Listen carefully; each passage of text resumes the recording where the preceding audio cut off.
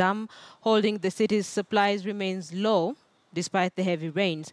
Caroline B tells us why we should expect the rationing to go on.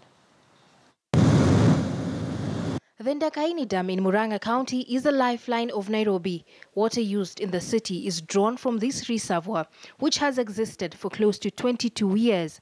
Despite the heavy rains pounding several parts of Kenya, there is a crippling water shortage in the city and low water levels at the Ndakaini Dam, which draws its water from the Aberdare.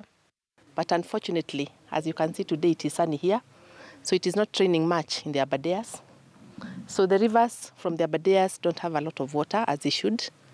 A lot of rains have been experienced in Nairobi and the Rift Valley region and also other parts of the country, but that cannot be said of the Aberdare region, which is the main catchment area of the Ndakaini Dam, and therefore Nairobi residents should expect the water rationing to continue since the water levels here at the Ndakaini Dam are really low. That is until the water levels and also the rains improve in the coming months.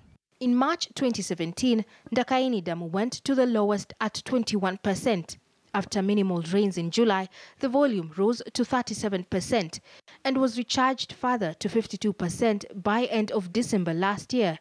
However, the drought experienced since January affected the water levels, and as of 16th April 2018, the Ndakaini Dam was holding only 31.4% of water. We are taking advantage of the Chania River to supply the water so that we save the water in the dam for the dry period. So that is why we are not releasing a lot of water to Nairobi. The little that we are getting, we are saving it and just releasing very little.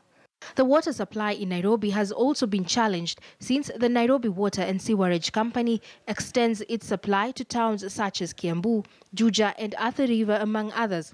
The low levels of storage available is also caused by leakages due to old infrastructure. But the company says it will reinforce the Ndakaini supply through the construction of an additional dam. You have the northern collector system. We are building next to us here a treatment plant. We are building a tunnel and whole waterworks going all the way to Nairobi.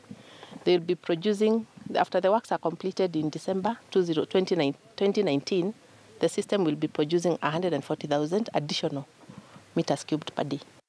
The low levels in Ndakaini simply means the residents of Nairobi should expect the water rationing to continue up until the water volume in the dam improves.